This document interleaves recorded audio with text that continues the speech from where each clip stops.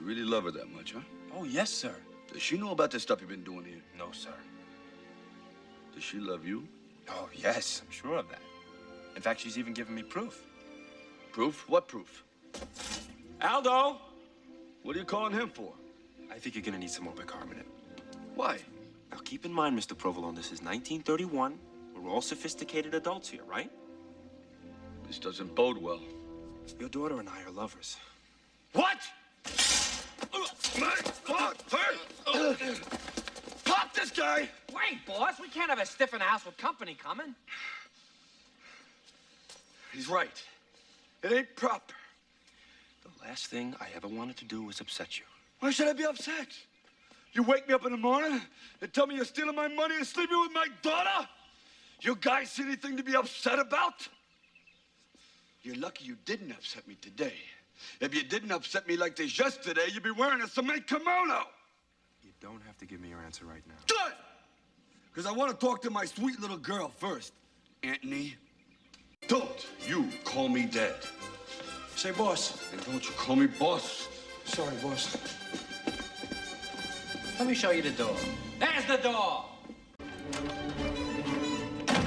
Cat, keep your eye on my office and make sure my daughter don't go nowhere, huh? How'd she get in there? I've been watching this door the whole time. Not Lisa, Teresa. You got two daughters? Who did this thing to you? Tell Mama. Daddy knows he met with him this morning. Well, who is it? Better you hear it from your own daughter's lips. It's Oscar. The chauffeur? Why you acting so surprised? You knew. Of course I knew. I just had no idea. Be right back.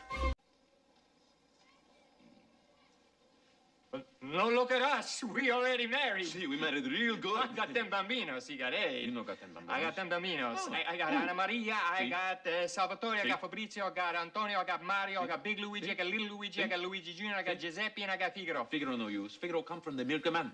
I make a joke. Did I ask for the Finucci roll call? Scusi. You're scoozed.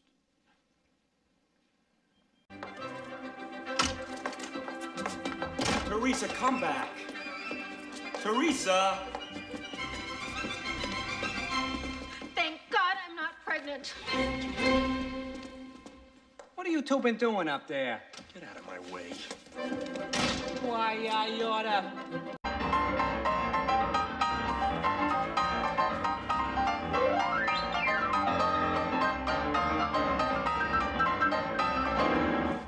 What do you want?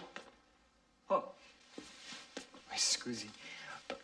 Could you tell Senor Provolone we in a hurry? We gotta do another guy 11 o'clock. You do more than one a day. Oh, summertime we do 6, 8 a day. It's a cutthroat business. And if we get backed up, we gotta work weekends. And we know like that. Now, we family man. You treat it like it's a normal business. To us, it's an art. Show him the beach. What do you think it is?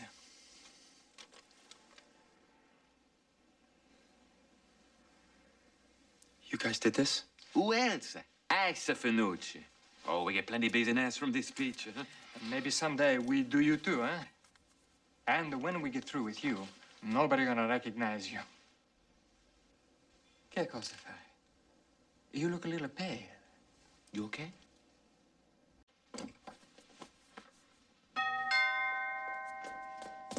Probably Judge Crater. Oh, hi, Dr. Paul. Come on in. The boss been expecting you. Aldo, do you realize what you just did? What? You used the past participle without a modifier. I did? What's the rap on that? Cool your heels, Doc. I'll be right with you. Marvelous. Aldo's a treasured trove of linguistic anomalies. I heard that.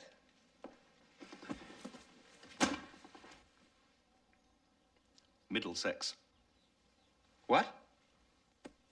You're from Middlesex County in New Jersey. Am I right? Yeah, New Brunswick. I knew it. You see, the New Jersey accent becomes increasingly nasal the further south one goes. That's an amazing talent, Doctor. Have you ever thought of working carnivals? Young man, I've made a serious study of the English language. In my travels, I've uncovered 2,700 sub-dialects in the United States alone. Now, you take the attenuated vowels of the East Texans. All that travel must cut into your home life, Doctor. Well, I don't spend as much time with Mother as I would like. But she's got the cats. A brilliant scholar like yourself is still single? Oh, work has always come first. This weekend, I'm off to Appalachia to study regional colloquialisms among the coal mining community. Morning, Doc. Now, Mr. Provolone, where are those G's? In here.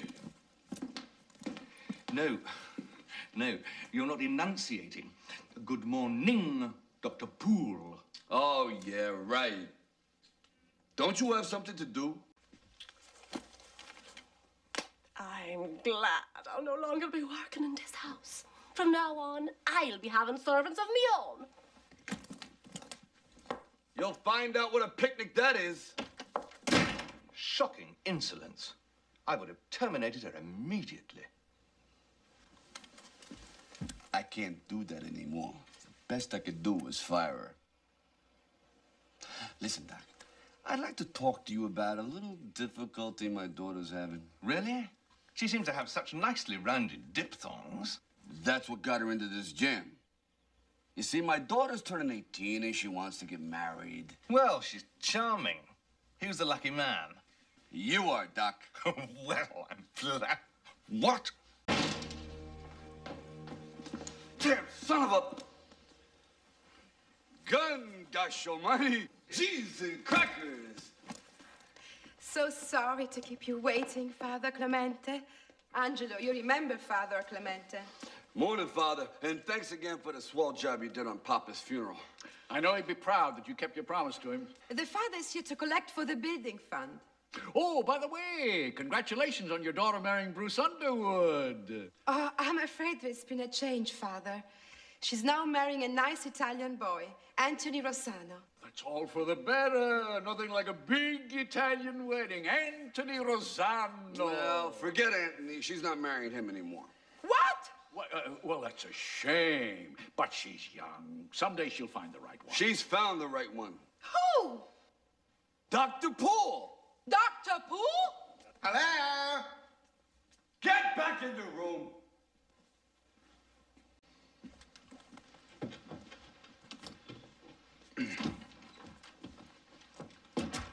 Please, correct me if I am wrong, but did I or did I not tell you to keep an eye on this particular bag? I did. I watched the bag of underwear the whole time. There wasn't underwear when I left. There was 50 grand in cash. Poole is right. You are an ox and a moron. How did 50 grand change into underwear? That's what I'm asking you. Maybe it was a miracle. You know, like the loaves and the fishes.